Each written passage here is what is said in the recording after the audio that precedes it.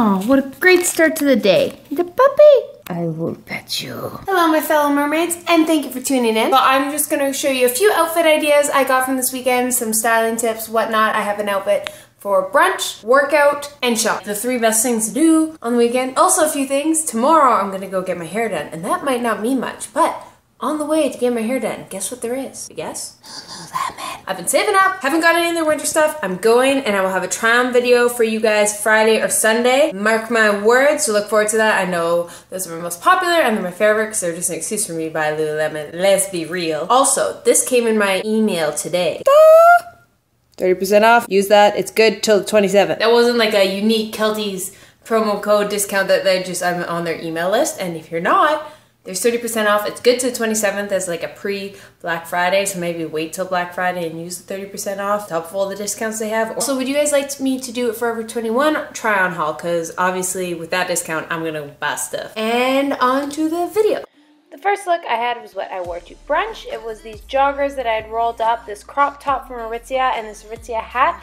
I like the hat because after a later night on Saturday, it's nice to be able to hide your hair. If it was a little bit messier, you can flip it up or wear it down. I love joggers after in case you're a little bit bloated. Honestly, it's like wearing pajamas, but a bit more fashionable.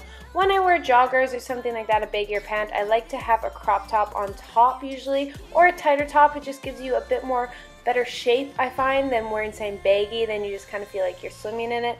Also, I wore wedges with this, just making it a bit more girly.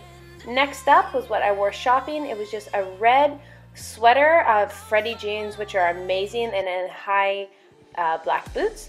Now, when I go shopping, I want to wear something comfy, and I don't like to wear a lot of pieces because then you can try things on. You can just throw it on over top, and you don't have to worry about unzipping, buttoning, all that kind of stuff. Freddies are amazing. If you've ever tried them, they're like wearing jeans and yoga pants at the same time. When you go closer, you can see how they're a bit more yoga panty, and the cool thing is they have this like sticky kind of layer. It's almost rubbery, so your pants don't fall down so when you bend over and whatnot, because they are really low rise, so you don't want anything hanging out by any means. Now my last look is totally inspired by the 90s. If you haven't noticed, 90s are in with chokers, Blink-182 and all that, so I went for a 90s themed workout attire with the ankle socks, which I always think is cute, with a pair of baggier shorts and just a tank top. I don't know, I've always kind of dug this look. Maybe it's because I was a former basketball player, but I think it's a cute way, especially if you're running. It's comfy, loose, and then also has a bit of style to it. So I love this olive green tank top from Lulu and Lululemon shorts, some no-name brand socks I got from Walmart, I believe, and then my Nike Roches. And there was my gym outfit.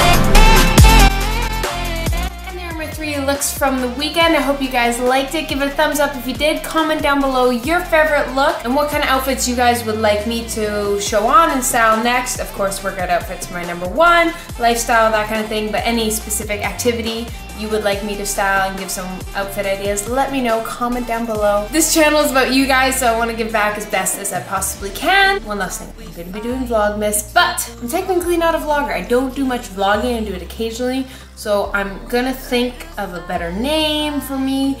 I'll do some vlogs, but it'll be more educational ideas, outfit ideas, workout ideas you can do anywhere, things you can do outside, nutrition tips about the holidays, how to avoid feelings of guilt, overeating, overindulging, how to indulge, how to enjoy, all that, and also some stress management tools. I know it is very stressful for a lot of people. I'll think of an idea, maybe I will call it Vlogmas. That seems kind of slimy because I won't be vlogging all the time, maybe a few. Let me know.